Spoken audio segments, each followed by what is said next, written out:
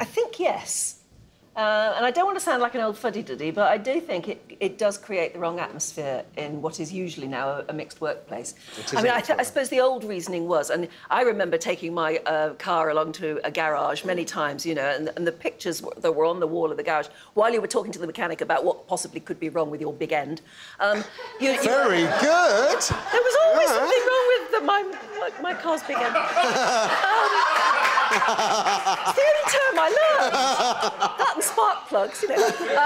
But there were always these pictures, and of course what they were was the page 3 pictures from our biggest tabloid newspapers, because that was entirely acceptable. And so they were topless. Page 3 is still there. Page 3 is still there. You can see copies of it blowing down our streets. Yes, true. Past children's schools. But you don't see it pinned up on the garage walls anymore. No. You really don't. And so somewhere along the line, we really did learn that lesson, and I think it's better for everybody.